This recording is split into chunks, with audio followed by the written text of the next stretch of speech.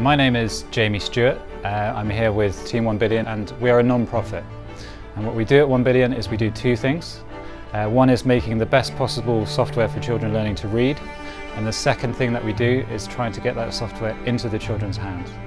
This competition is so important because we have a global learning crisis and we need different answers to this issue, and that's why the competitive element of XPRIZE will see that being achieved.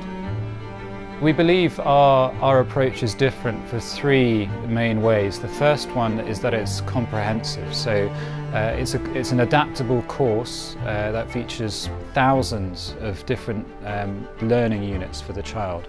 The second reason is that it's scalable. As I'm speaking to you, there's over 100,000 children around the world using one course, and we intend for that number to grow and grow and grow because the demand is so great. And the third one is that it's effective. We work directly with children in Malawi, so they are our testers, they give us an immense amount of feedback, so we have a very sort of closed feedback loop.